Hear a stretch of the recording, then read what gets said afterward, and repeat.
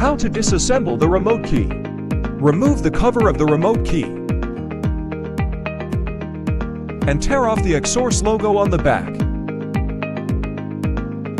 Unscrew the screw with a screwdriver.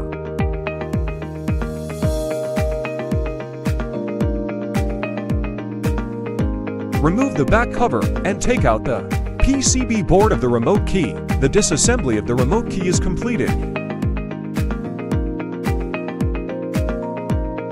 Change the garage remote key frequency. Connect the wired remote key cable provided with KeyTool Max Pro to KeyTool Max Pro and remote key. Select Special Function. Select Vvdi Remote Function. Select Garage Door Key Customization.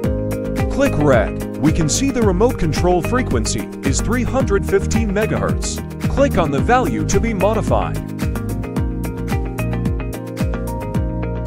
Enter the frequency to modify.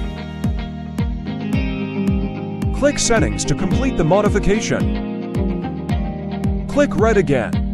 Now we can see that the frequency becomes 433 MHz.